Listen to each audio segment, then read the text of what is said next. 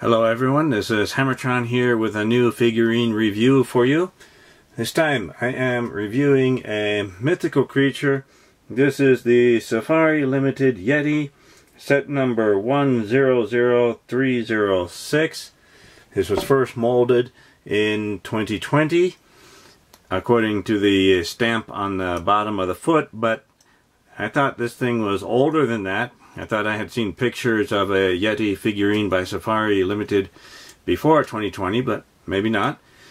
I bought this through an online store in 2022 because I could not find it in a store, and I kept looking and I kept waiting, and I got tired of waiting, so I went ahead and ordered it. When I bought it, it had a tag wrapped around it, wrapped around an arm with this piece of plastic, and it has a warning card in English and some other languages. And here is the tag. It's a Yeti, some basic information inside, and some manufacturing information on the back. Let's take a look at the dimensions of this figure. Now, the widest point with the outstretched hands looks like it's about 4 3/4 inches wide. At the longest point, it's a little hard to determine, but I think the longest point might be this foot and maybe the elbow, or this foot and this foot.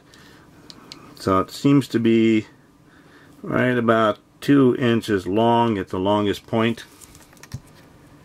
At the highest point, on top of the head there, looks like it's about 5 inches tall. So it's a nicely sized Yeti figurine, and certainly looks cool.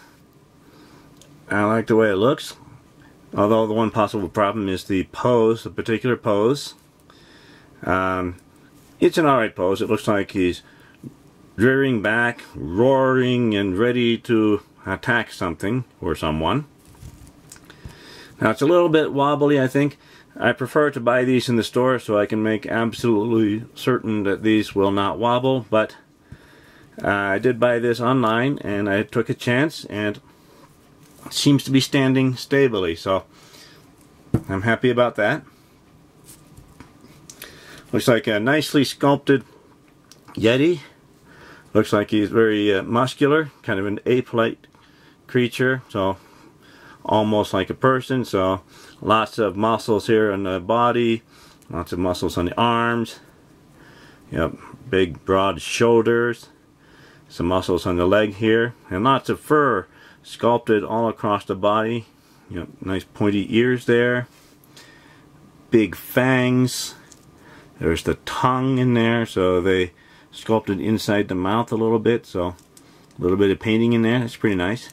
And might be a little hard to tell, but the eyes are actually red, so some scary red eyes.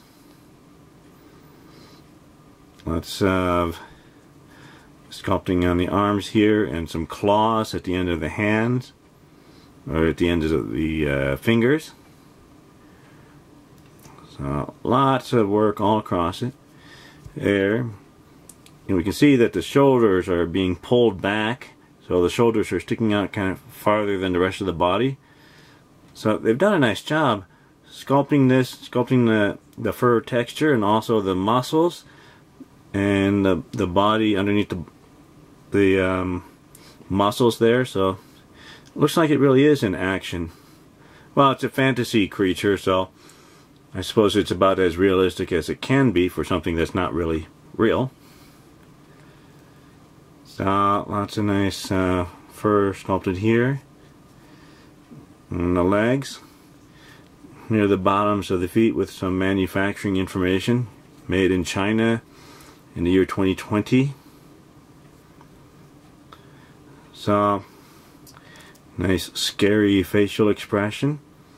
So I like this one. This one's pretty nice. Now, it's not a very bright white. It seems to have kind of a black wash on it, maybe to show off the textured fur that they've sculpted in it, and also to make it look a little dirty. So it's pretty nice. So this is the Safari Ltd. Yeti. Here is the Yeti from the Mojo HK Limited. So lots of big differences here. The Mojo HK Limited Yeti is a bright white. Does have some fur texture, but it seems to be more even and more the same across the whole body. Whereas this Safari Limited, you know, some places have much longer bits of fur. Has a much scarier looking face and bigger claws. It has a more expressive body posture or pose. But what is similar is that they both have a lot of muscles on their body, like bodybuilders. So it seems to be similar. Now, looks like they're about the same height. Now, if the Safari Limited Yeti were standing straight and tall, with the legs straight under it like this Mojo Yeti, then I think this one would actually be taller. But here the legs are spread out, and it's in a more action pose, so it looks just a little shorter. They feel almost the same in weight. So I like it. I like both of them. However, I think the Safari Limited Yeti is better, just because of the more details in it, and the pose of the figure is just a little more exciting. So this is the Safari Limited Yeti. An impressive figure. It's good for some different dioramas or displays. So thank you for watching my review video. Remember to like the video, leave a comment, and subscribe to my channel to keep up to date with my future reviews. I'll see you next time. Bye everyone.